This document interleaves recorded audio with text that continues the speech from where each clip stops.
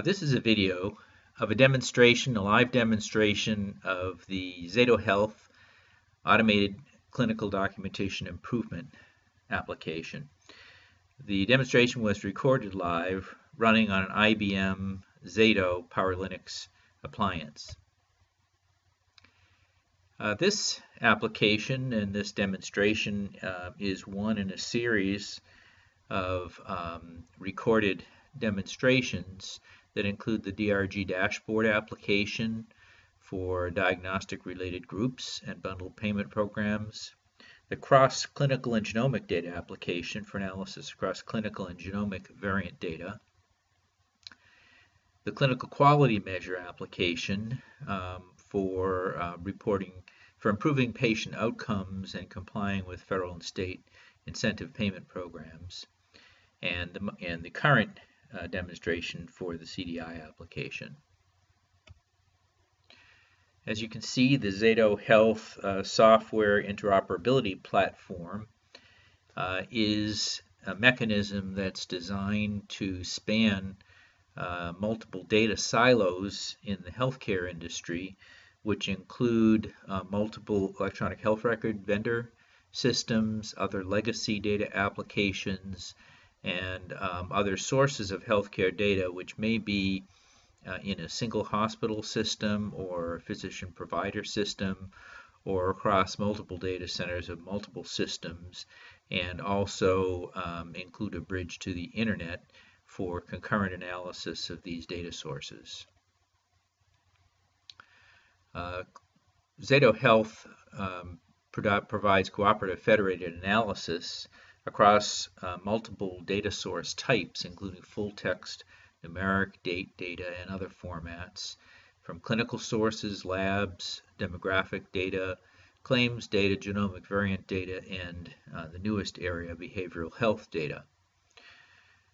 By spanning multiple EHR data repositories, otherwise known as data silos, it's possible to provide decentralized analysis with global views from a single pane of glass. The software also has fully functional published Java APIs for system-to-system interfacing with existing healthcare systems. Zato Health has an experienced team, including Dr. Daniel Hines, one of the founders and the CTO of Zato, who was inventor of LifeCode software and formerly the CTO and founder of A-Life Medical. LifeCode software and A-Life Medical were acquired by UnitedHealth in 2010 and are now part of Optum, the health services platform of UnitedHealth, at the core of their Optum 360 computer-assisted coding and clinical documentation improvement products. LifeCode has successfully processed hundreds of millions of medical records. We will show you a demonstration of the work that Dr. Hines has done since leaving A-Life Medical as CTO of Zato Health. Two other Zato medical doctor founders started hospitalist services in the United States, and Dr. Winthrop Whitcomb co-founded the Society of Hospital Medicine. Zato Health technology is an integration of two uniquely advanced computing technologies. The first is advanced techniques for natural language processing and extraction of medical concepts and automated coding, which leverage a comprehensive semantic medical ontology. And the second technology suite is data normalization, indexing, and edge processing for decentralized search, analysis, and verification across EHR and other healthcare application silos.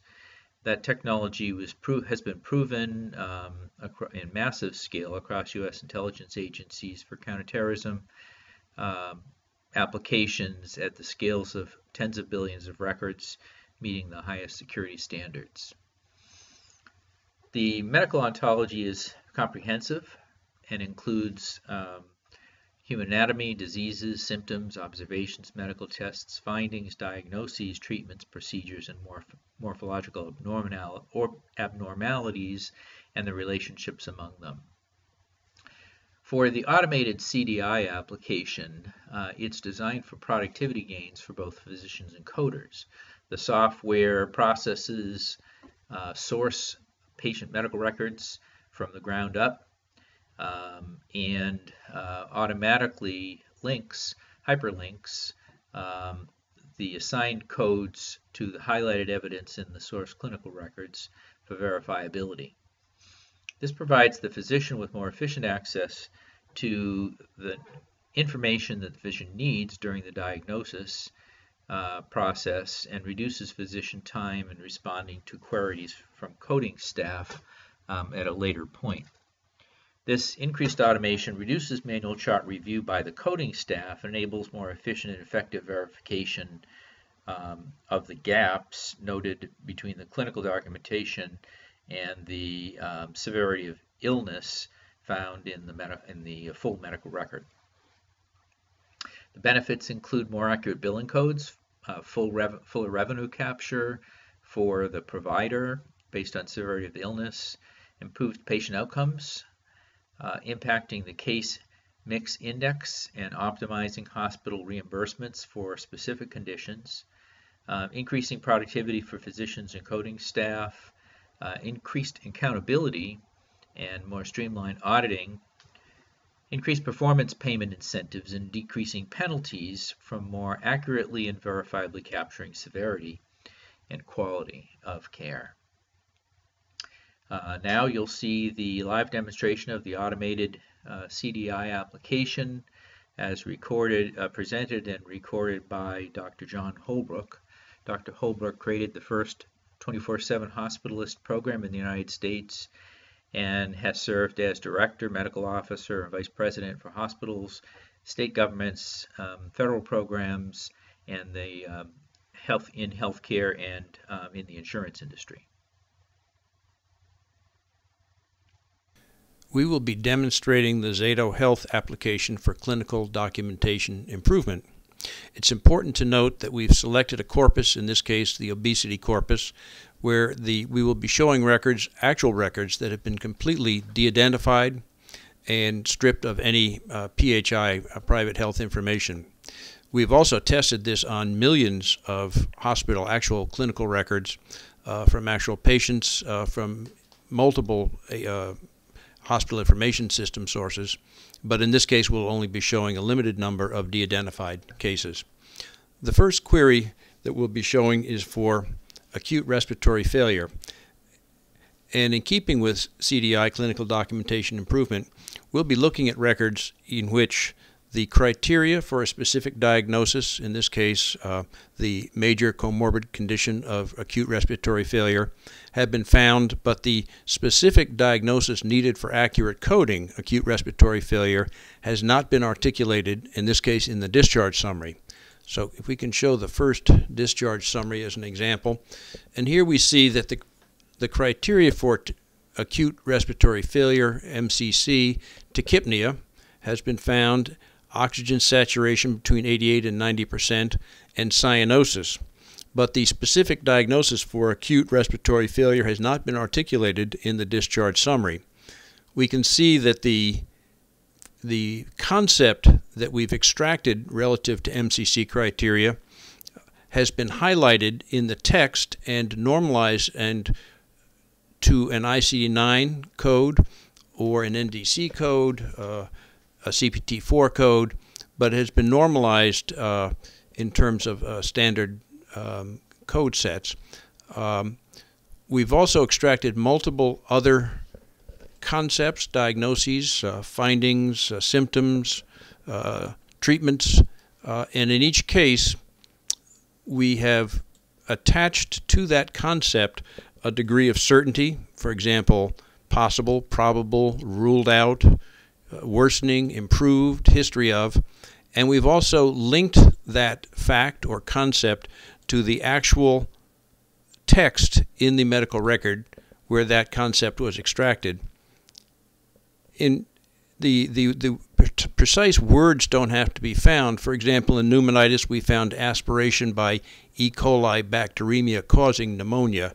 We've extracted the actual concept. This is more than just word search, but it's actually looking for the meaning in a particular phrase, as well as we said, the level of certainty associated with that concept.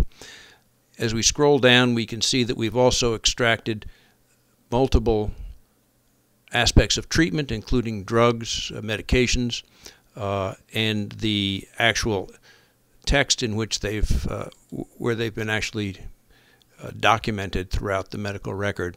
So, because we've extracted not just the particular concept for acute respiratory failure, but virtually all the significant medical concepts in this particular record, this application has many other potential uses. For example, clinical quality improvement, research, population health, and even possibly correlating the clinical content of a record with genomic databases for purposes of research.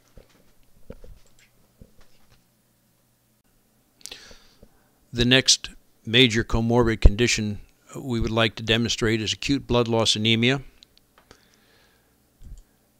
Once again, we are querying records to look for cases in which the criteria for acute blood loss anemia have been documented, but the specific diagnosis has not been articulated to allow for accurate coding of the level of acuity.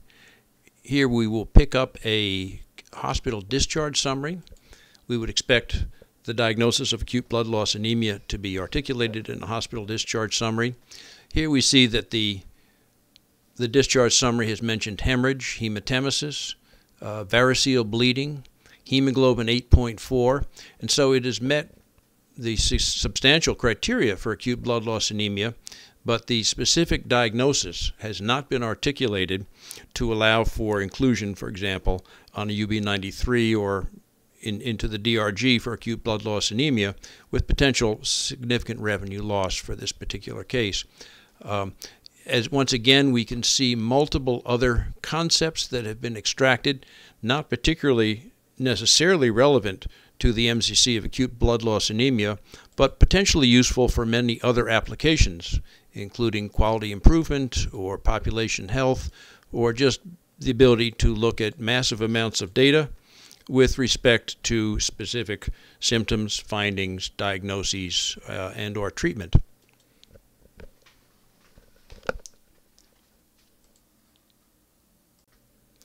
Our third example of Zato Health CDI application will demonstrate a sepsis query in which the criteria for systemic sepsis, or SIRS 995.91, the criteria for this diagnosis have been met, but the specific diagnosis has again not been articulated for accurate inclusion in terms of coding documentation. So in this case, for example, the claimant has sepsis in terms of pneumonia, pulse of 115, and respiratory rate greater than 35 or greater, demonstrating systemic involvement, but the diagnostic code 995.91 has not been articulated or expressed verbally in the discharge summary. Once again, we can see multiple conditions and findings. We see wheezing, emphysema, malignant neoplasm of the bronchus, in this case lung cancer, although we've extracted it as malignant neoplasm, tobacco use disorder, and so we've extracted multiple facts and associated them with variable levels of certainty, as well as associated them with this particular area of the text from which they've been extracted. This will be very important, for example, in accurate coding in terms of levels of certainty of findings, as well as in short, understanding what's really going on with the medical text in a normalized, standardized method that can be basically make this data liquid for any other particular application that you would want to use.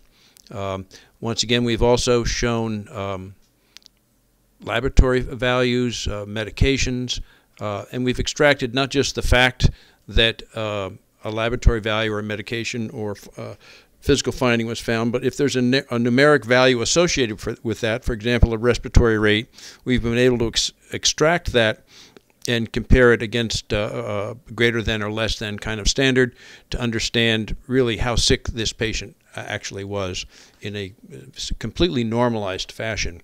I would mention that the center column, which just has codes, is in essence a de-identified version of this medical record and can be shared for purposes of research without revealing any PHI, but revealing the complete granularity of this case for further research.